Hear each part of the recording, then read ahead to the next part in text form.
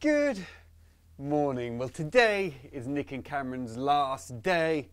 And you know what? We smashed out so much clearance around the chateau. It looks completely different now.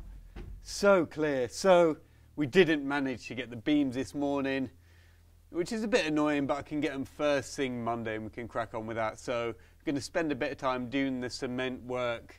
You know, everything's stable, just prepped for the floor.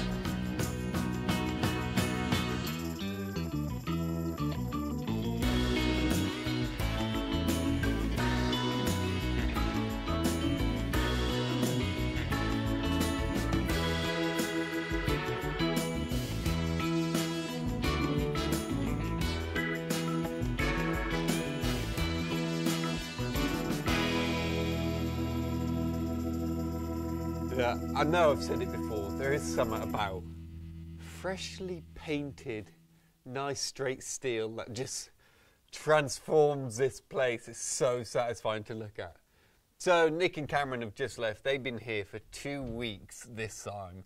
And like the whole aim of this 2 weeks was to get the grounds clear. So we've been clearing out rooms and we've been scraping back from the chateau and, you know, doing all sorts of tree clearance. And that's created these mounds all over the grounds. So the aim was to get rid of them. And now it is clear from the chateau all around and all the way to the gate. It looks like, well, let's go see. It's kind of like super hard to give you a good perspective of it. Maybe I can get the drone out another day, but you know, here was where this big burn pile was, and that hasn't been clear, well, from day one, because you know there's always stuff being put here, and just we've cut everything.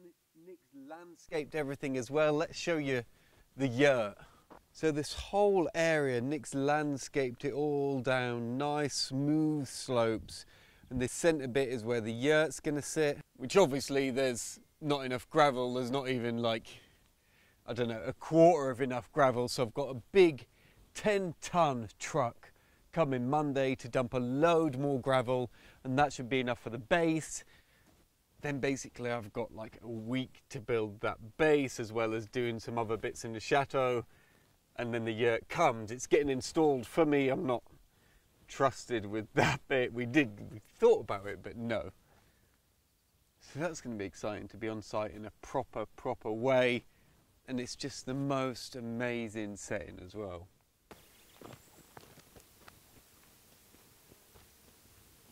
Oh yeah, I haven't really shown you the car park area yet. So it's looking a lot more like car parky, you know. This is where we've been dumping all the debris and the waste from scraping back from the chateau and the rubble and stuff like that. And we've built this area up, and this is going to form a big car park. At the moment, it's actually quite big at the moment. We've still got gravel and stuff to put over this, but there's so much more to come out of the chateau that we're going to just keep extending it and just flattening it off, getting a little plateau, which means we can have a lot of cars and vehicles and tractors and mowers and stuff can all be parked in this area away from the chateau.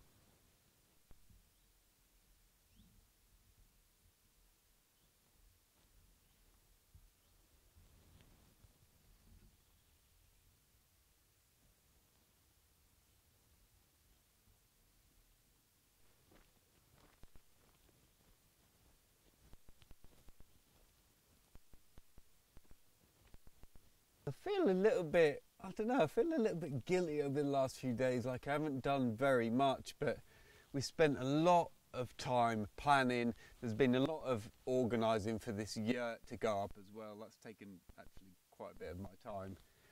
And me and Nick have just been planning as we're going along the next stages. So there's a big planting scheme happening here as soon as autumn hits.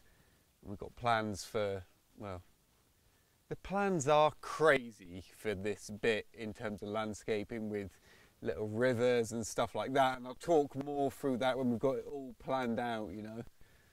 But yeah, we've just been spending a lot of time doing that, and yeah, sometimes you need that bit of time to just catch up and plan and get things together. But hopefully by next week the base of the yurt will be in, and that second floor will be in, and by the end of next week, I should have a proper scaffolding tower, a proper non-wobbly tower that reaches the very top of the chateau, the top of the turret. And that's quite an exciting thing. So, I will see you all tomorrow.